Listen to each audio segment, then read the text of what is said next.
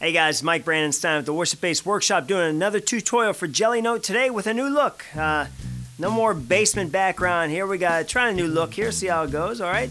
So last week we did Thriller. This week we are doing The Thrill Is Gone, all right? So this is a B.B. King song, been around a long time. Great bass line, little blues today. So go get your bass, come on back and let's learn this.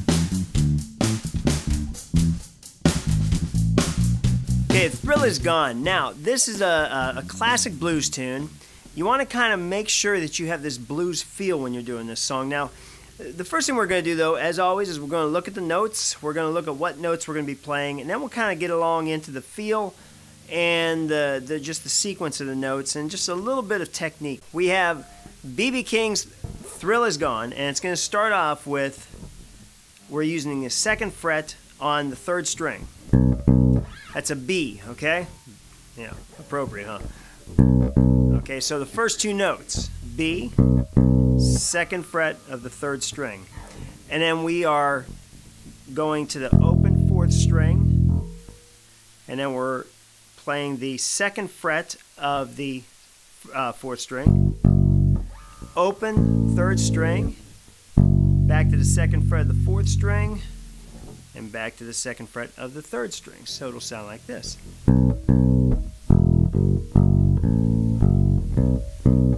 Alright, so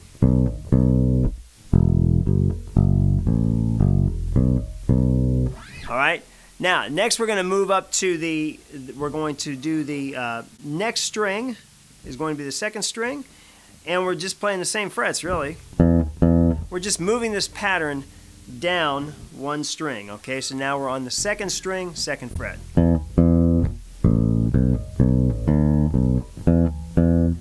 Okay. Now when you're transitioning back to the A string, and you are open A, so you're doing an open D or an open 2nd string and an open 3rd string, and back to the lick we did at the beginning. 2nd fret, 3rd string. Now you can hammer this on. You can pluck the 4th string and hammer on. And a hammer on is just very simply, you are not plucking, but you are hammering your fretting finger onto the fret. And you're hammering it on hard enough to where the note will sound just from fretting the note. Yeah. So I'm plucking, hammering. Alright, that's a typical hammer-on. You could do them also, and I'll show you another one here pretty soon. So, alright. Alright. Then we go into the little turnaround here. We go to the 5th fret of the 2nd string.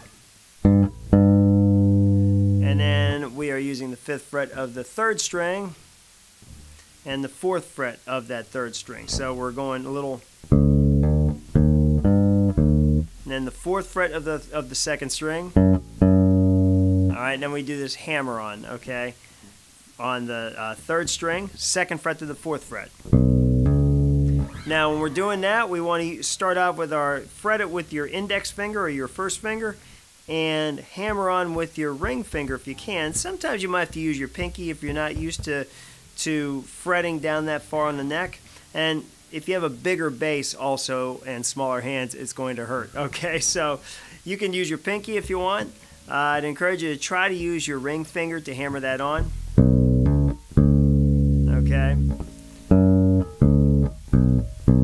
Alright, so that turnaround again will go 5th fret, 2nd string, and then we go, well, let's start on my middle finger here. So 5th fret, 2nd string, 4th to 5th, hammer on the 3rd string.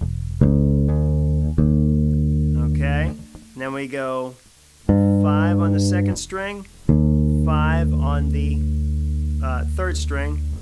Okay, then we go down to the 4th fret of the 2nd string, hammer on from the 2nd to the 4th fret of the 3rd string, and then 4th fret 2nd string, 4th fret 3rd string, and then we go back to the 2nd fret of the 3rd string. All right, that's pretty much it. When you get to the blues part, when you get to this kind of song here, this is more about feel, more about the vibe, and it's really playing the notes, but playing them with that feel, okay? So let's talk a little bit about the feel now. Okay, just a little note about the feel. Now, when you're doing a blues feel like this, pay attention to the length of the notes that you're playing, okay? So the sustain, are you sustaining the notes? Do you play them a little more staccato? Listen well to the song. Now, I'm going to tell you a little bit how I would play this. I'm going to kind of tighten up these notes a little bit, especially the first two.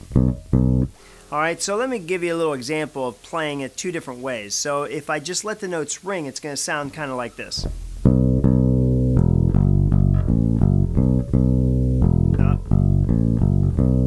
There we go. Okay.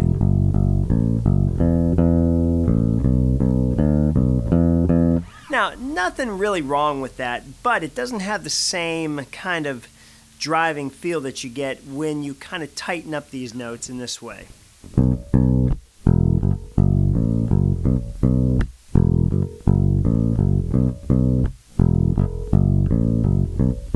Okay, so what I'm doing here is I'm just kind of playing the notes with my plucking finger is kind of damping the note. So once I pluck it, I rest on the note, on the string. So let me show you. So what I'm doing with my right hand here, make sure you can see my right hand, yep. So my right fingers, okay, so if I'm playing with two fingers, I'm doing this. You know, so when I pluck and then rest, pluck and rest. Left hand, I can also do it by lifting on the string. I'll show you kind of like this. Okay, so you're playing the note and lifting. Because when you hold down the fret, when you hold your finger down on the fret, it's going to ring. As soon as you lift it up a little bit, then it'll stop. So make sure you're not taking it off the string, or else it'll play the open A, all right? So you want to just kind of a little lift, and where you're still touching the string, and then you rest in your plucking fingers there. Okay, so that's just a little tip on how to play these notes with a little more of a punch to them and to give it more of that staccato, kind of a little more of a driving feel, okay? Well, I hope you enjoyed learning this today, and most of all, I hope you get a chance to play this with a group someday soon. So until next time, this is Mike Brandenstein with the Worship Bass Workshop, recording for Jellynote, and while I'm thinking of the word Jellynote, click on that link and get the Jellynote app. And by all means, go premium. Go all the way, all right? So until next time, this is Mike Brandenstein with the Worship Bass Workshop, and I will see you again.